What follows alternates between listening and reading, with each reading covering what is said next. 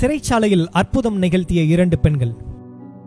அவர்களுக்கு முன்பாக வரிசையில் நிற்கின்ற சிறை பாதுகாவலர்கள், சிறை அலுவலர்கள் சிறை கைதிகளை பார்க்க முன்னேற்பாடு செய்கிறார்கள். சில அதிகாரிகள் ரகசியமாக வருகை தந்து அவர்களுடன் நிறைய நேரம் செலவிடுகிறார்கள். சக கைதிகள் மறுபுறம் அவர்கள் முன் மரியாதையுடன் ஆதரவாய் நிற்கிறார்கள். இந்த சம்பவமானது ஈரானில் நடந்த ஒன்றாகும். உண்மையில் அந்த 2 பெண்கள் அந்த சிறையையே தலைகளாக மாற்றிக் கொண்டிருந்தனர். மரியம் ரோஸ்டம்பூர் மற்றும் மர்சியே அம்ரிசாதே என்பது அவர்களின் பெயர்களாகும். Actually, it's almost 15 years that I converted to Christianity, and I was born into a Muslim family, Muslim country. Praise the Lord. It has been also 15 years that I converted to Christianity. As you know, I'm from Iran, an Islamic country where religious laws and regulations always stop people from knowing the truth. 2009ஆம் ஆண்டில் இந்த பெயர்கள் பல ஊடகங்களில் அதிகமாக வந்து கொண்டே இருந்தது. இவர்கள் இருவருக்கும் ஈரான் தேசத்திலே கிறிஸ்தவ மதத்திற்கு மாறியதற்காக மரண தண்டனை விதிக்கப்பட்டது. கிறிஸ்தவ மதத்திற்கு மாறியதற்காக அவர்கள் மிகுந்த கஷ்டத்திற்கும் கடுமையான துன்புறுத்தல்களுக்கும் ஆளானார்கள். குளிர்ந்த அழுக்கு தரையில் சிறுநீரில் நனைந்த போர்வையில் அவர்கள் படுத்துக் கொள்ள வேண்டியதாயிருந்தது. அவர்கள் இருவரும் கிறிஸ்தவர்கள் என்பதனாலேயே மருத்துவர்கள் அவர்களுக்கு சிகிச்சை அளிக்க மறுத்துவிட்டனர். சக கைதிகளும் அவர்களை ஏளனம் செய்து கொண்டே இருந்தனர்.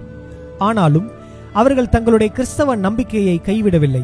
இப்படியே இருந்தால் மின்சாரத்தை கொண்டு துன்புறுத்துவதாகவும் பாலியல் வன்புணர்வு செய்யப்போவதாகவும் மிரட்டப்பட்டனர்.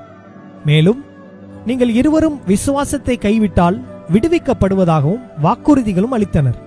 ஆனால் அவர்களிடத்தில் எந்த ஒரு மாற்றமும் இல்லை. விரைவில் காரியங்கள் மாறினது. சிறையில் இருந்த 2 பெண்களிடத்திலும் ஜெபித்துக் கொள்ள சிறையில் உள்ளவர்கள் வரிசையில் வந்து நின்றனர்.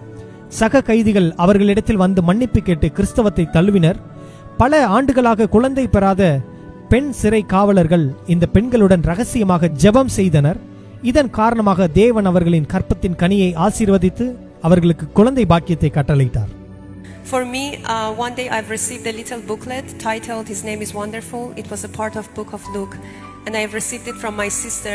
I believe in that same day that I read that little booklet, I met with Jesus Christ. And so after 2 or 3 hours being in my room, I felt that I had already known Christ, and I just found my lost one. And when I got to the last page of the booklet, I prayed the written prayer and I gave my heart to Jesus without any doubt or second thought.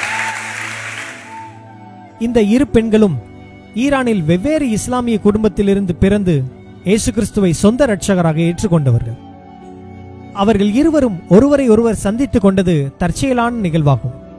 மரியமின் சகோதரி தற்செயலாக தன்னுடைய வீட்டிற்கு கொண்டு வந்த லூக்கா சுவிசேஷத்தை மரியம் படிக்க நேர்ந்தது. அப்படியே அவர் இயேசு கிறிஸ்துவை சொந்த இரட்சகராக ஏற்றுக்கொண்டு மேலும் கிறிஸ்துவை பற்றி அறிய விரும்பினார். 2005ஆம் ஆண்டு துருக்கி தேசத்திற்கு வந்தபோது மர்சியே அம்ரிசாதேவை சந்தித்தார். இருவரும் இயேசு கிறிஸ்துவை அதிகமாய் நேசித்தனர். இருவரும் ஈரானுக்கு திரும்பி 20,000 பைபிள்களை விநியோகம் செய்தனர். இதன் விளைவாக பிரார்த்தனை குழுக்கள் தொடங்கியது. இறுதியில் இருவரும் சிறையில் அடைக்கப்பட்டனர்.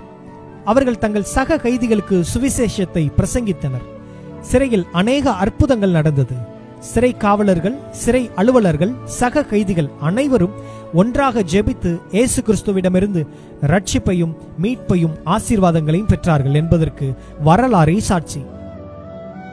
உலக சமூகத்தின் தலையீட்டால் 259 நாட்கள் சிறைவாசம் அனுபவித்த பின்னர் இவர்கள் இருவரும் விடுவிக்கப்பட்டனர்.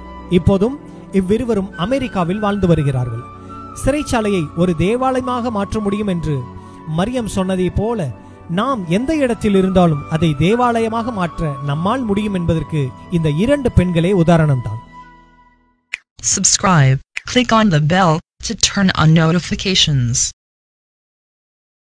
Thank you for watching.